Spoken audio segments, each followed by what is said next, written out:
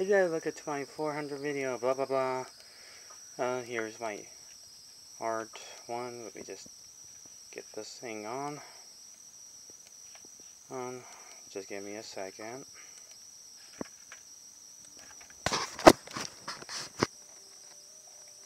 .400 video, and today we're gonna review Super Mario Brothers Earth Free. Oh, ignore that. So we're gonna review Super Mario Brothers Free finally. Blah blah blah. In this game, you have to get the power-ups and save the princess from Bowser again. Yada yada yada. Well, I'm doing this as quickly as possible because my video stopped it again.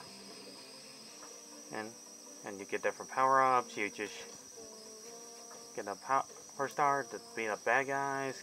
Raccoon suit to make you fly. Get all the coins. And jump on Koopas on their shells. Hit them blocks. Get more coins. And by hitting the P switch.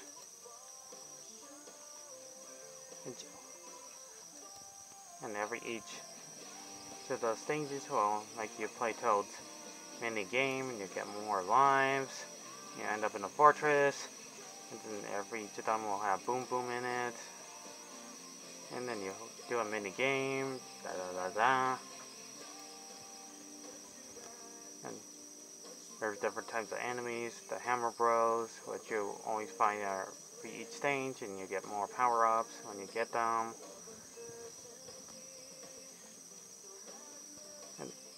And each time you end a stage, when you get all 3 cards, you get extra lives. And each end of the level, you will face one of Bowser's Koopalings, Inky, Blinky, Clyde. Wait, wrong character. Rary, Windy, Koopa. Oh, and they have different abilities, so you can defeat them. And not to mention there's 8 world levels. Grassland, and Desert Land, Waterland, Giant Land, Skyland, and Pipe Maze Land.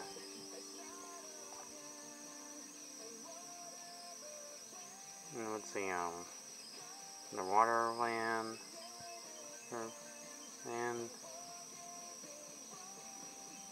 even Bowser's Land as a final stage. And there's different types of enemies in the game, including the Sun I Want You Dead. There's Boos, Swamps, there's Goombas, Koopas, Shapes. I already said about the Hammer Bros, Boomerang Bros, Piranhas, Acrobat, the Bola Bills, the underwater ones. There's so many enemies in this game, and it's one of the best parts of Super Mario Brothers Free.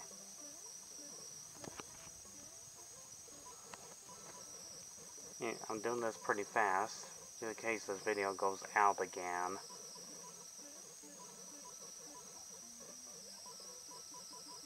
Anyways, you get lots of coins, get enough extra lives getting this far in the game, yada yada yada.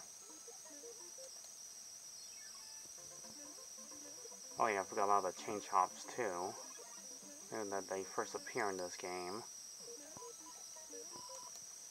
Anyways, they're like hitting areas you had to find and get more power-ups and more lives you get. And extra items to find other hidden areas.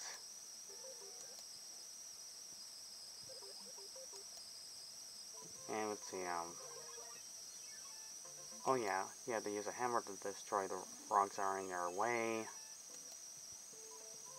Not to mention the music is pretty cool. I'll give it that, it's actually pretty great. It's one of the greatest games out there.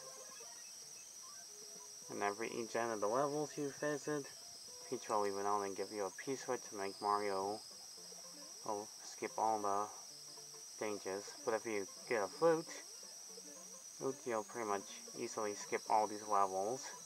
Also get toward the end of the game and finish it up in less than 20 minutes. This game is really long for like 3 hours.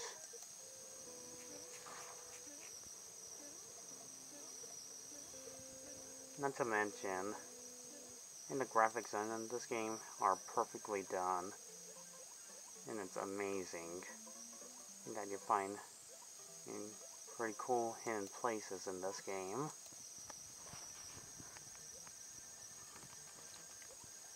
And that's a good thing about this game, and that's worth the fun.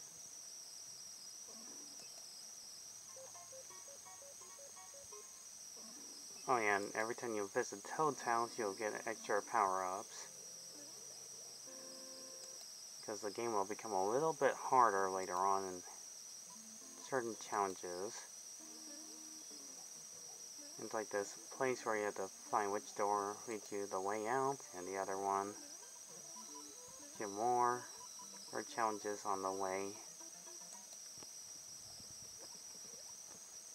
This is actually pretty cool.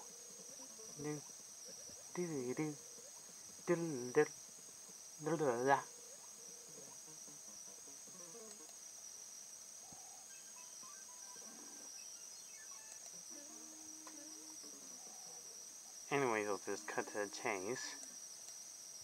The final level becomes a little bit more difficult, so you better make sure you got enough raccoon suits to fly throughout this entire thing to finally reach Bowser's castle.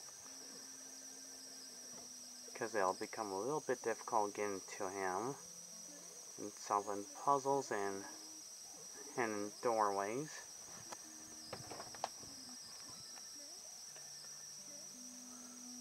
And some hidden switches to know exactly where you're gonna go. I'll show you a hidden pathway.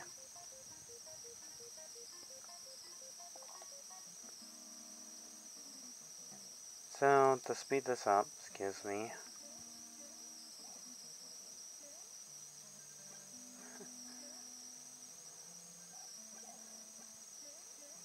And avoid these orbs, and you finally get to Bowser himself. I said, and you get to Bowser himself. Yeah, if you have a power-up, you can easily beat him up. But if you're playing with Mario, you can trick Bowser to jump on these and make him fall to his doom, but you also fall to your doom as well, so you have to start all over again. And we get to our ending in the game. And that Princess Peach was waiting for Mario and saying this title. Thank you, Mario, but our princess is in another castle. Just kidding. Bye-bye. And that was Super Mario Brothers. I love it. It's one of the best games out there since 1988. I did beat this game as a kid. Well, a few years ago. Sure, it took me like 3 hours. But I played the game by its rules, just going through all 8 worlds. I did beat the game on Game Boy Advance and Super Nintendo. At least on Super Nintendo, you can save game even anytime you want. I'm like, finally, now I don't have to play the entire game all to myself. I can just beat the game even later on without starting it all over. So overall, this is one of the best games out there. 10 out of 10. Amazing graphics, amazing sound effects, everything about it is awesome. Glad you guys are watching this video, my 400th video of me talking about Super Mario Brothers 3.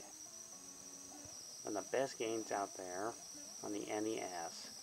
And I'm finally reviewing it. Sure, the game on eBay has like expensive money for like probably $100 or $40 or $50 or $60, but it's worth playing. Just in case this video stops randomly, I'll go ahead and end it. Thanks for watching. And leave a like, subscribe into this video. So I'll catch you guys when I am most likely done with my art. And hopefully you get this 400 video more likes. It's coming to end anyways. Bye.